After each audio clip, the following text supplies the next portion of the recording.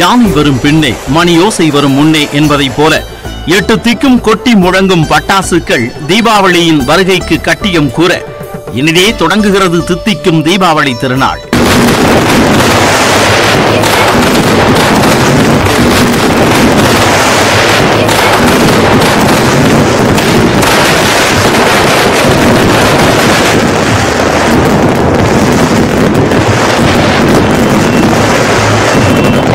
விடியலுக்கு முன்னதாக வாசல்களில் பூத்த வண்ண கோலங்கள், அதிகாலை எண்ணெய் குளியல், புத்தாடைகளின் மினுமினுப்பு, பலகாரங்களின் அணிவகுப்பு, பட்டாசுகளின் படையெடுப்பு, வான வேடிக்கைகளின் பரபரப்பு என எல்லா வகையிலும் குழந்தைகள் முதல் பெரியவர்கள் வரை எல்லா தரப்பையும் மகிழ்விக்கும் விழாவாக மலர்கிறது இந்த தீபாவளி. தீமை என்னும் இருளை அகற்றி நன்மை என்னும் ஒளியை ஏற்றும் நாளாக கொண்டாடப்படும் இந்த தீபாவளி தமிழகம் மட்டுமின்றி இந்தியாவின் பல்வேறு மாநிலங்களிலும் வெவ்வேறு பின்னணிகளோடு கொண்டாடப்படுகிறது.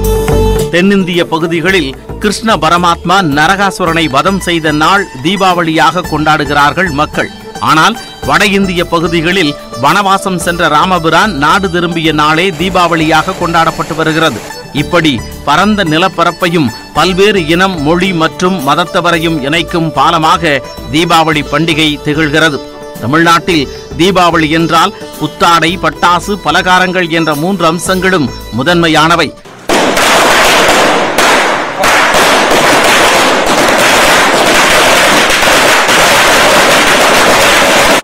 பட்டாசுகள் என்றால் 10,000 வாலா, 5,000 வாலா, 1000 வாலா, லட்சுமி வெடி, ஊசி வெடி, சாட்டை, சங்கு சக்கரம், புஷ்வானம்,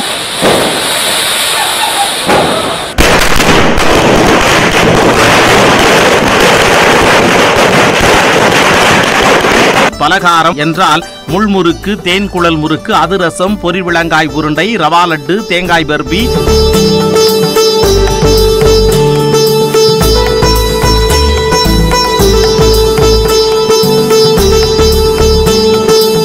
இப்படி புத்தாடை, பட்டாசு, பலகாரங்களுடன் தமிழ்நாட்டில் ஒளி தரும் ஒற்றை விளக்கை போல ஒரே நாளில் தீபாவளி கொண்டாட்டங்கள் முடிந்து விடுகின்றன.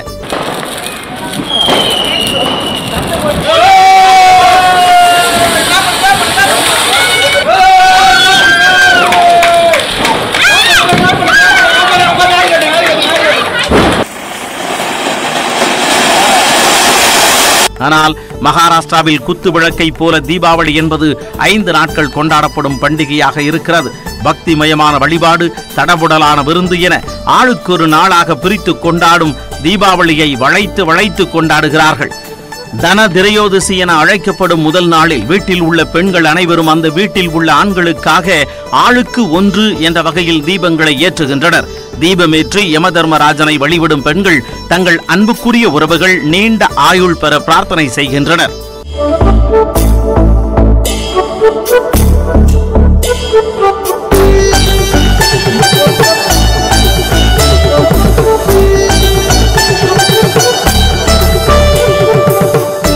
இரண்டாம் நாள் நரக சதுர்த்தசி அல்லது சின்ன தீபாவளி என அழைக்கப்படுகிறது. இந்த நாளைத்தான் கிருஷ்ணர் நரகாசுரனை வதம் செய்த நாளாக கொண்டாடுகின்றனர் மராத்தியர்கள். அதிகாலையில் எண்ணெய் குளியல், புத்தாடை அணிதல் என மகாராஷ்டிராவில் சின்ன தீபாவளி களை கட்டுகிறது. 3ஆம் நாளான பெரிய தீபாவளி என்று லட்சுமி பூஜை வெகு விமர்சையாக செய்யப்படுகிறது. அன்று மாலையில் ஒவ்வொரு வீட்டிற்கும் மகாலட்சுமி வருகை புரிவதாக ஐதீகம் என்பதால் வண்ண கோலங்கள் இட்டு வீடெங்கும் விளக்கேற்றி விதவிதமான பலகாரங்கள் செய்து மகாலட்சுமியை வரவேற்று பூஜிக்கின்றனர்.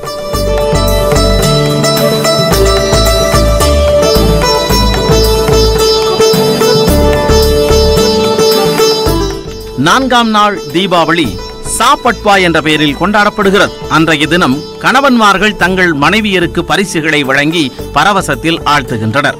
புதிதாக திருமணமான தங்களது மகளையும் மருமகனையும் பெண்ணின் பெற்றோர் தங்கள் வீட்டிற்கு வரவழைத்து விருந்தளித்து மகிழ்கின்றனர். 5ஆம் நாள் பாசமலர்கள் பூத்து குலுங்கும் வகையில் சகோதர சகோதரிகளுக்கான நாளாக பையாதூஜ் கொண்டாடப்படுகிறது. இந்நாளில் சகோதர சகோதரிகள் அனைவரும் ஒன்று கூட அண்ணன் தம்பிகள் தங்களது அக்கா தங்கைகளுக்கு பரிசு வழங்கி பரவசமூட்டுகின்றனர்.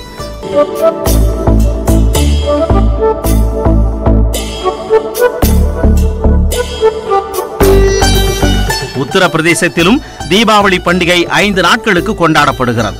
முதல் நாளான தந்தேராஸ் அன்று வெள்ளி அல்லது தங்கம் போன்ற ஆபரணங்களை வாங்குவது அதிர்ஷ்டம் என்பதால் அங்கே ஆபரண விற்பனை கனஜோராக நடைபெறுகிறது. 2ஆம் நாள் நரக சதுர்தசி என்ற பெயரில் கொண்டாட்டங்கள் நடக்கின்றன. 3ஆம் நாளான தீபாவளி அன்று வனவாசம் சென்ற ராமர் நாடு திரும்பும் நிகழ்வை குறிக்கும் விதமாக வீடுகளில் விளக்கேற்றி ராமரை வழிபட்டு மகிழ்கின்றனர். 4ஆம் நாளில் கோவர்தன பூஜையும் 5ஆம் நாளில் சகோதர சகோதரிகளுக்கான பாய் தூஜ் விழாவும் உற்சாகமாக கொண்டாடப்படுகின்றன.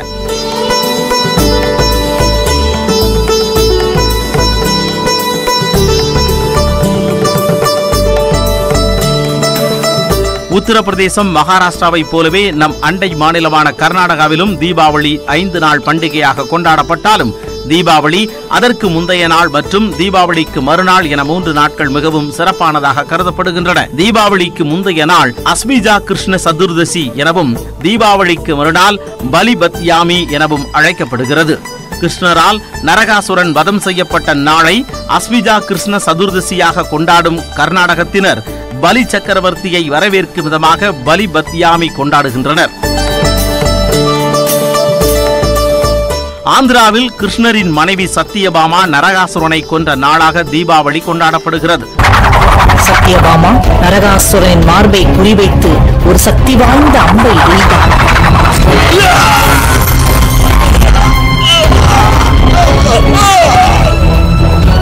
இதயத்தில் அம்பு பாய்ந்த நரகாசுரன் மண்ணில் வீழ்ந்தான். நரகாசுரன் தன் தாயை தவிர வேறு யாராலும் தனக்கு மரணம் நேரக்கூடாது என வரம் வாங்கியவன் என்பதால் அவனது தாய் பூமாதேவியின் மறு அவதாரமான சத்தியபாமாவால் நரகாசுரன் கொல்லும்படி செய்கிறார் கிருஷ்ணர். இதனால் சத்தியபாமாவிற்கு முக்கியத்துவம் கொடுக்கும் ஆந்திராவில் தீபாவளி கொண்டாடப்படுகிறது. தீபாவளி தினத்தில் களிமண்ணால் செய்யப்பட்ட சத்தியபாமாவின் சிலைகளை பூஜை செய்து வழிபட்டு தீபாவளியை கொண்டாடி மகிழ்கின்றனர்.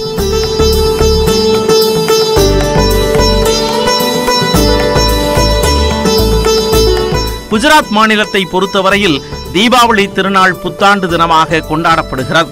புதிய முயற்சிகளையும் நல்ல காரியங்களையும் அன்றைய தினத்தில் செய்வது நலம் பயக்கும் என்பது அவர்களது நம்பிக்கை.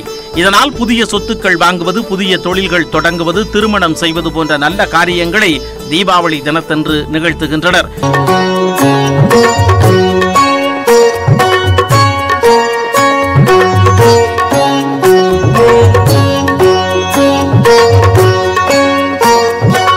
தீபாவளி நாளன்று இரவில் விளக்குகளை ஏற்றி வைத்து சிறப்பு வழிபாடுகளும் குஜராத்தில் நடத்தப்படுகின்றன.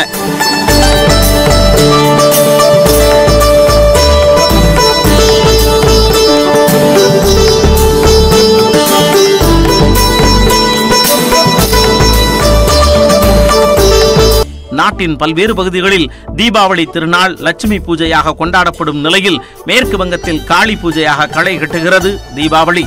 ரங்கோலி கோலங்களுக்கு மண்ணால் செய்யப்பட்ட விளக்குகள் ஒளியூட்ட பிரம்மாண்டமான பந்தல்கள் அமைத்து காளி பூஜையை கொண்டாடுகின்றனர் வங்காளத்தினர்.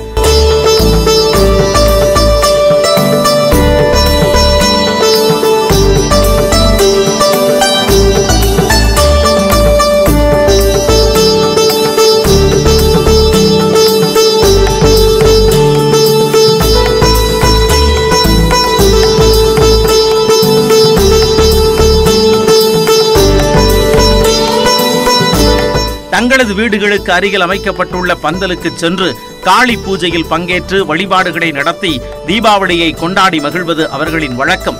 மேற்கு வங்கம் மற்றும் ஒடிசாவில் உள்ள சில கிராமங்களில் மக்கள் தீபாவளி திருநாளை தங்கள் முன்னோர்களின் ஆன்மாவை சொர்க்கத்திற்கு வழியனுப்பும் நாளாக கருதி கொண்டாடுகின்றனர்.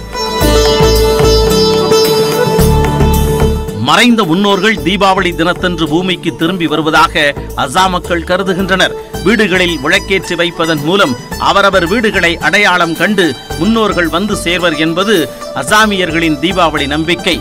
இதனால் தீபாவளி தினத்தன்று அங்குள்ள வீடுகள் விளக்கொளியில் ஜொலிக்கின்றன. மேலும் பட்டாசு வெடிப்பது அந்த பகுதியில் உள்ள தீய சக்திகளை விரட்டும் என்ற நம்பிக்கை நிலவுவதால் வேட்டு சத்தம் விண்ணை பிளக்க தீபாவளி கொண்டாட்டங்கள் நடைபெறுகின்றன.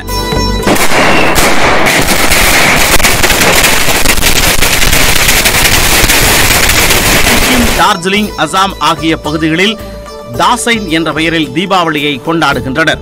இந்த மக்களின் ஏழை பணக்காரர் என்ற பாகுபாடு எதுவுமின்றி அரிசி, குங்குமம், கயிறு ஆகியவற்றை கோயில் முன்பாக வைத்து ஊர் மக்கள் அனைவரும் ஒன்றிணைந்து தீபாவளி வழிபாடு நடத்துகின்றனர். பின்னர் அங்கேயே சமைத்து குடும்பமாக விருந்துண்டு மகிழ்கின்றனர். அங்கே தீபாவளி பண்டிகையின் போது விளையாட்டுப் போட்டிகளும் நடத்தப்படுகின்றன.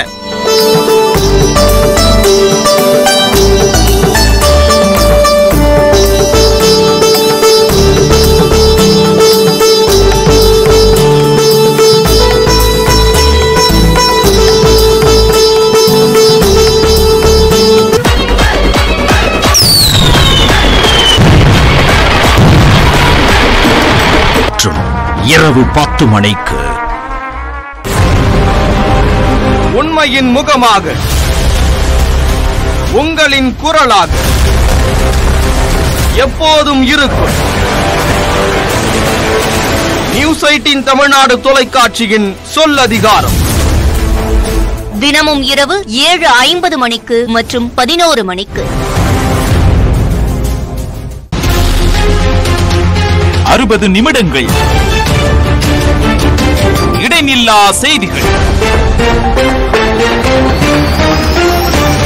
1 நிமிட தொகுப்புகளின் அணிவகுப்பு, சூப்பர் 60 நாள்தோறும் காலை 8 மணிக்கு உங்கள் நியூஸ் 18 தமிழ்நாடு தொலைக்காட்சியில். இன்றைய செய்தி, இந்த நொடியின் விவாதம்.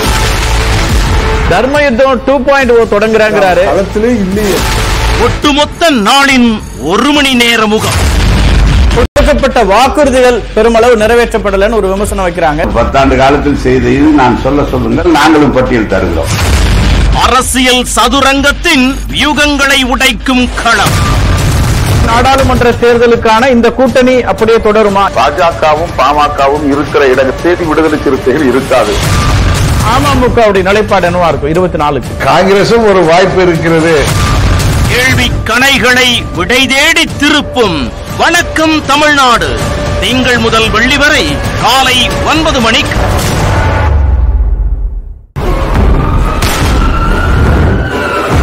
குற்றம் காரணம் முதல் தண்டனை வரை, பதைபதைக்க வைக்கும் ஒவ்வொரு நொடியும், விலகாத மர்மத்தின் மறுபக்கத்தை தவறவிடக்கூடாத தடயங்களோடு அனைத்து கோணங்களிலும் அடியோடு அலசும்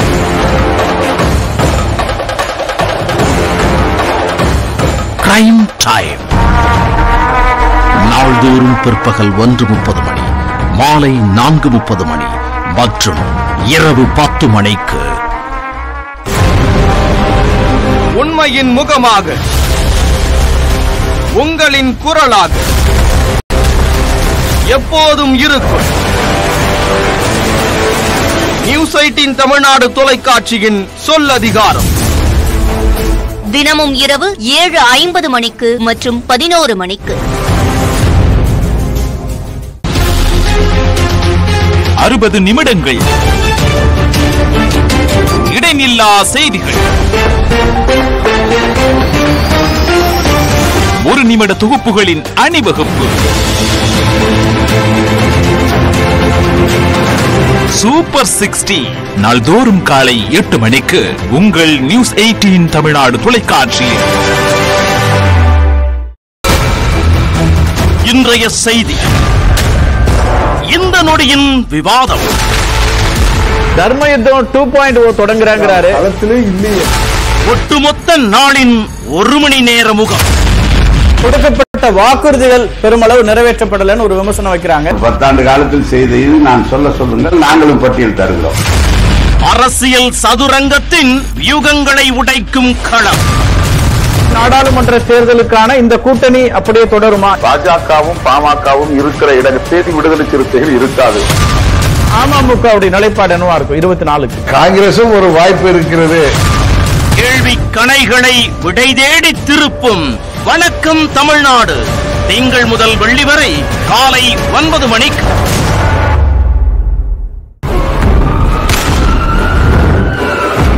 குற்றம் காரணம் முதல் தண்டனை வரை பதைபதைக்க வைக்கும் ஒவ்வொரு நொடியும் விலகாத மர்மத்தின் மறுபக்கத்தை தவறவிடக்கூடாத தடயங்களோடு அனைத்து கோணங்களிலும் அடியோடு அலசும்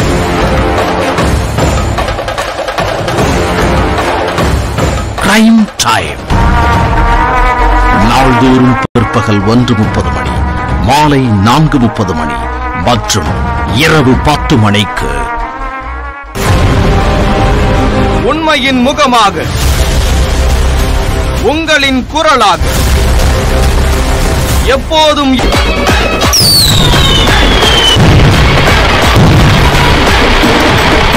தீபாவளி பண்டிகை இந்து சமயத்தைச் சேர்ந்த மக்களால் மட்டுமல்லாமல் சீக்கியர்கள், புத்தர்கள் மற்றும் சமணர்களாலும் கோலாகலமாக கொண்டாடப்பட்டு வருகிறது. சீக்கியர்கள் தங்கள் குருவிடம் வந்து உபதேசம் பெற உகந்த நாள் தீபாவளி என்று 3வது சீக்கிய குரு அமர்தாஸ் அறிவித்தார். சீக்கியர்களின் ஆலயமான பொற்கோவிலுக்கு அடிக்கல் நாட்டப்பட்டதும் ஒரு தீபாவளி நன்னாளில்தான். அமிர்தசரஸ் குளத்தையும் அதையொட்டிய நகரையும் நிர்மாணித்த 4ஆம் சீக்கிய குரு ராம்தாஸ் 1577ஆம் ஆண்டு தீபாவளி அன்றே இந்த பணிகளை துவங்கினார் என்கிறார்கள்.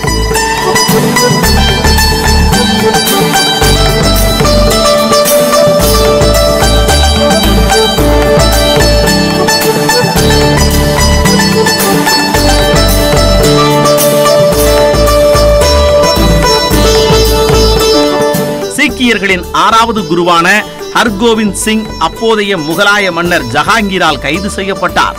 அவருடன் 52 இந்து அரசர்களும் கைது செய்யப்பட்டு குவாலியர் கோட்டை சிறையில் அடைக்கப்பட்டனர். மத மாற்றத்தை வலியுறுத்தி சிறையில் அவருக்கு சித்திரவதைகள் இழைக்கப்பட்டன. அவற்றை தனது ஆன்ம வலிமையால் வென்ற குரு ஹர்கோவிந்த சிங்கின் பெருமையை மன்னர் ஜஹாங்கீர் உணர்ந்தார். அவரை விடுவிக்க மன்னர் முன்வந்தபோது தன்னுடன் சிறையில் உள்ள 52 இந்து மன்னர்களையும் விடுவித்தால் மட்டுமே வெளியே வருவேன் என நிபந்தனை விதித்தார் குரு ஹர்கோவிந்த் சிங். இறுதியாக ஒரு தீபாவளி நன்னாளில் குரு ஹர்கோவிந்த் சிங்குடன் 52 இந்து மன்னர்களையும் விடுவித்தார் ஜஹாங்கீர். 1699ஆம் ஆண்டு சீக்கியர்களின் 10வது மற்றும் கடைசி குருவான கோவிந்த் சிங் சீக்கியர்களின் பண்டிகைகளில் பைசாகிக்கு அடுத்து முக்கியத்துவம் வாய்ந்த பண்டிகையாக தீபாவளியை அறிவித்தார்.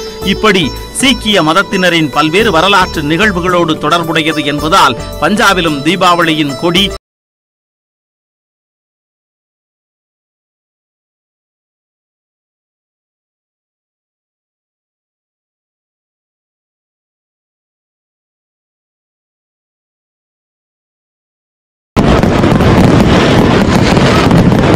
மாமன்னர் அசோக சக்கரவர்த்தி தனது அரச பதவியை துறந்து புத்த மதத்திற்கு மாறிய நாளையே புத்த மதத்தினர் தீபாவளி திருநாளாக கொண்டாடுகின்றனர். அந்த நாளை அசோக விஜயதசமி என்று அழைக்கிறார்கள். அசோகர் தன்னுடைய திக் விஜய யாத்திரையை முடித்துவிட்டு நாட்டிற்கு திரும்பிய நாளே தீபாவளி திருநாளாக கொண்டாடப்படுவதாகவும் சில குறிப்புகள் இருக்கின்றன. சமண மதத்தை பொறுத்தவரையில் மகாவீரர் முக்தியடைந்த தினமே தீபாவளியாக கொண்டாடப்படுகிறது. கிமு 567ஆம் ஆண்டு சமண மதத்தின் 24வது மற்றும் கடைசி தீர்த்தங்கரான வர்த்தமான மகாவீரர் மோட்சமடைந்த நாள் தீபாவளி என்பதால் இந்த நாளை சமணர்கள் பக்தியுடன் கொண்டாடுகின்றனர். பழமையான சமண இலக்கியமான கல்பசூத்திரம் என்ற நூலில் தீப வழிபாடு குறித்து சொல்லப்பட்டிருக்கிறது. கிமு 3ஆம் நூற்றாண்டில் வாழ்ந்த ஆச்சாரியார் பத்ரபாகு என்ற சமண முனிவர் எழுதிய இந்நூலில் மகாவீரர் என்ற தீப ஒளி மறைந்து விட்டதால் தீப விளக்கை ஏற்றி வைப்போம் என காசி கோசல மக்களும் 16 கண அரச மக்களும் தங்கள் வீடுகளின் முன்பு தீபம் ஏற்றி வைத்தனர் என்று குறிப்பிடப்பட்டுள்ளது. தீபாவளி என்ற வார்த்தையே சமண இலக்கியத்தில் இருந்து வந்ததுதான் என சமண இலக்கிய ஆய்வாளர்கள் கூறுகின்றனர். இலக்கியத்தில் தீபாவளி என்ற சொல் முதலாக கையாளப்பட்டது கிபி 6ஆம் நூற்றாண்டில் ஆச்சாரிய ஜினசேன முனிவரால் இயற்றப்பட்ட ஹரிவம்ச புராணம் என்ற சமண இலக்கியத்தில் இருந்துதான். அதில் ஞான ஒளி உடலை விட்டு நீங்குகிறது என்பதை குறிக்கும் தீபாவளி காயா என்ற வார்த்தை கையாளப்பட்டிருப்பதை கோடிட்டு காட்டும் ஆய்வாளர்கள் இதிலிருந்தே தீபாவளி என்ற வார்த்தை உருவானதாக கூறுகின்றனர். தீபாவளி என்று விரதம் மேற்கொள்ளும் சமணர்கள் மந்திரங்களை உச்சரித்தும் பாடல்களை பாடியும் வழிபாடு மேற்கொள்கின்றனர். தீபாவளிக்கு மறுநாள் சமணர்களின் புத்தாண்டு தொடங்குவதால் அந்த 2 நாட்களும் சமணர்களின் முக்கிய விழா நாட்களாக இடம் பிடிக்கின்றன.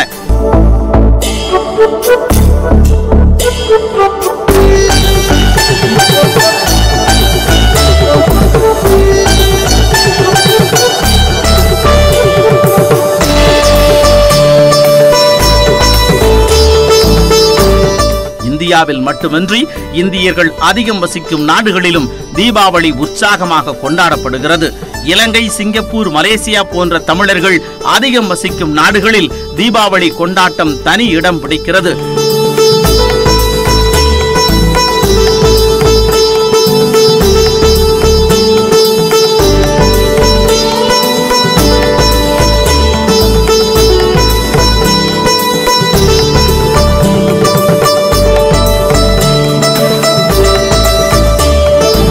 மொரீஷியஸில் 50 விழுக்காட்டினருக்கு மேல் இந்துக்கள் வசிப்பதால் தீபாவளி அன்று அங்கு பொது விடுமுறை விடப்படுகிறது.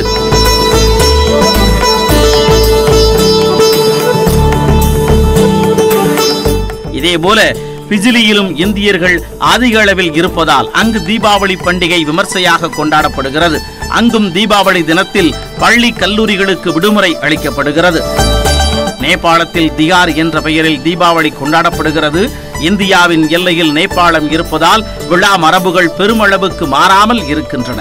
தீபாவளி நேபாளத்தின் 2வது பெரிய பண்டிகையாக கொண்டாடப்படுகிறது.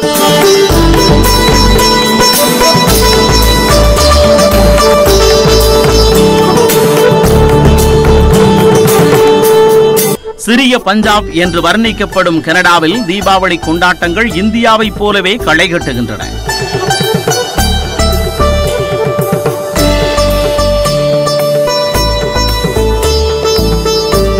பிரிட்டனின் முக்கிய நகரங்களான லண்டன், லெஸ்டர் பகுதிகளில் பரவலாக தீபாவளி கொண்டாடப்படுகிறது.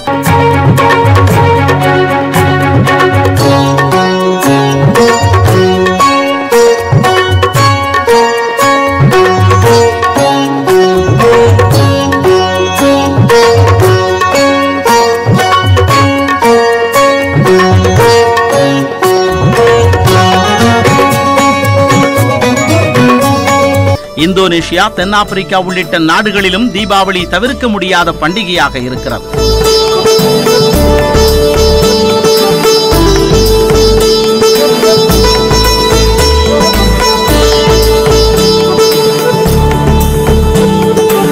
கரீபிய தீவு நாடுகளான டிரினிடாட் டொபாகோவில் தீபாவளி என்று ராமாயண காட்சிகள் அடங்கிய நாடகங்களை பெரிய அரங்குகளில் மேடையேற்றுவதை பாரம்பரிய வழக்கமாக வைத்திருக்கின்றனர். தீபாவளி பண்டிகையை கொண்டாடுவது நமது நாட்டின் முக்கிய கொள்கையான மத சுதந்திரத்தை நினைவுபடுத்துகிறது என்று அமெரிக்க அதிபராக டொனால்ட் ட்ரம்ப் ஒருமுறை கூறியிருந்தார். 2017ஆம் ஆண்டு அமெரிக்க அதிபர் ட்ரம்ப் வெள்ளை மாளிகையில் தீபாவளி கொண்டாடினார். We're here today to celebrate Diwali, the Hindu festival of lights. In a few moments we will light the ceremony Diya, symbolizing the victory of light over darkness and good over evil. மலையிலிருந்து ஓடி வந்து கடலில் சேரும் நீருக்கு ஓடை, அருவி, ஆறு என பல்வேறு பெயர்கள் இருந்தாலும் தன் பாதையில் காண்பவற்றை இணைத்துக் கொண்டு தனக்கென ஒரு பாதையை வகுத்துக் கொண்டு பலதரப்பட்ட மக்களையும் இணைப்பது போல தீபாவளி என்ற பண்டிகை பல்வேறு பின்னணிகளோடு வெவ்வேறு வடிவங்களில் கொண்டாடப்படுகிறது. ஆம், வேடச்சந்தூர் முதல் வெள்ளை மாளிகை வரை இனம், மதம், மொழி எல்லாவற்றையும் கடந்து பலதரப்பட்ட மக்களாலும் பூரிப்பும் பெரும் மகிழ்ச்சியுமாக கொண்டாடப்படும் தீபாவளி திருவிழா இந்தியாவின் வேற்றுமையில் ஒற்றுமை என்கின்ற உணர்வுக்கு ஊக்கமூட்டக்கூடிய அன்பு திருவிழா.